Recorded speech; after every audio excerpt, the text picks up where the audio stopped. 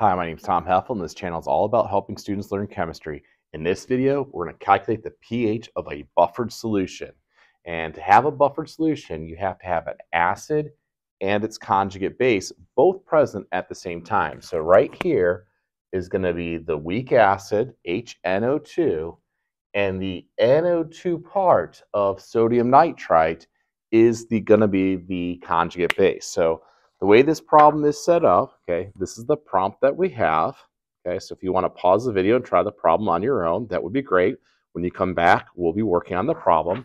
But the way this problem is set up is that we've put in 3.56 grams of sodium nitrite into a solution that has 0.21 molar nitrous acid. So you got to be kind of careful with your formula writing here. This is nitrous acid, and this is sodium nitrite, which contains the polyatomic ion nitrite, NO2, which is the conjugate base of HNO2. And the question wants to know, what's the pH going to be?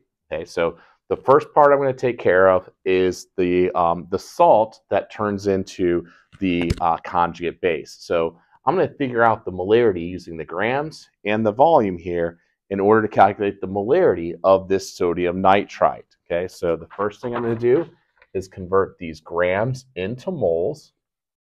And I do that by adding 1 sodium, 1 nitrogen, and 2 oxygens. And it comes out to be 69 grams per mole.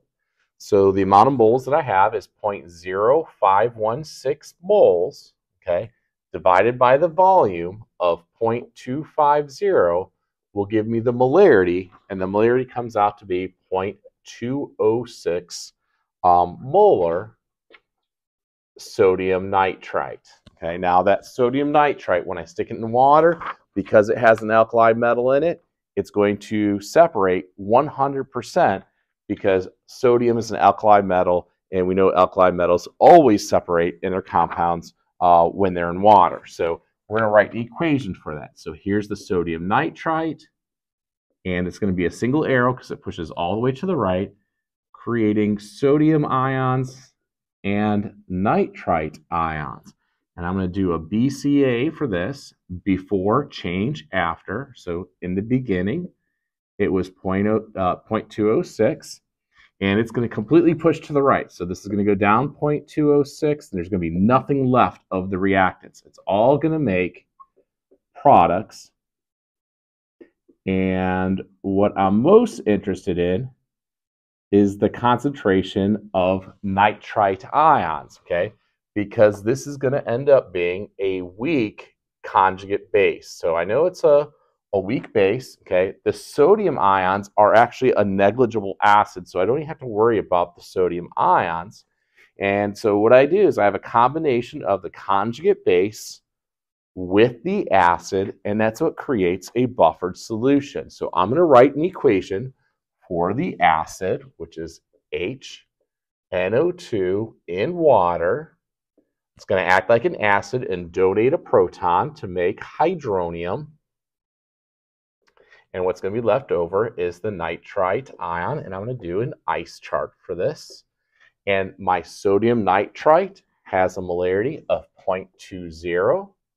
I don't have to worry about water in the equilibrium expression.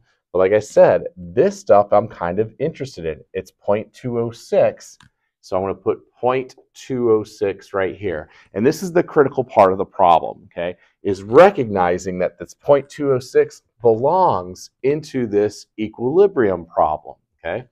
Well, from here, it's really easy to solve, right? This is going to shift to the right, so this is going to go down x, and these are going to go up x. I'm going to get 0.20 minus x, and 0.206 plus x.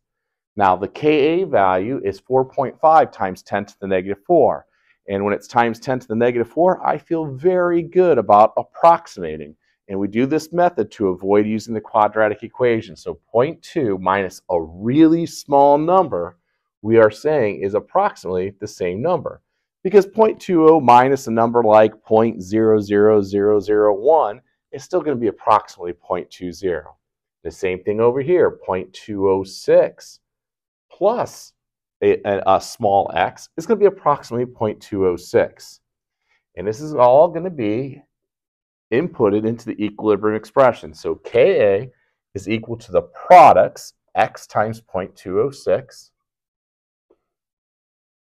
divided by the reactants, which is 0.20, is going to be equal to the Ka value of 4.5 times 10 to the negative 4. And what I'm going to do is I'm going to do some cross multiplication to solve for x. So 4.5 times 10 to the negative 4 times this number divided by this number is going to give me my x value.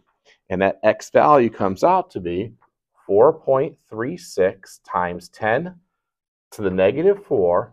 And that's equal to the concentration of hydronium ions. So if I wanted to get the pH is always equal to the negative log of the concentration of hydronium ions. And if this is the concentration of hydronium ions, I'll plug it in and I'll get a pH that's equal to 3.36.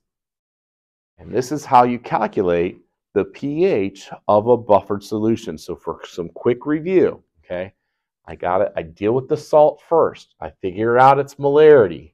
I know it's going to split up to its ions. One is not going to matter, but the other one is going to be in the equilibrium expression.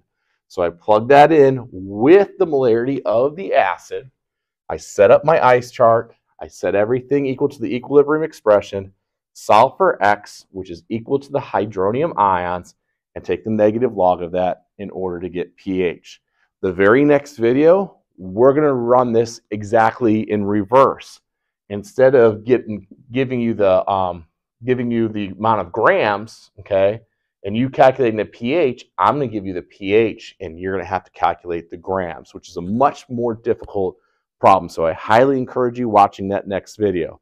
And if you found this content helpful, please give it a like and subscribe. And when you add that comment, it really does push this information out to other students that are interested in learning chemistry.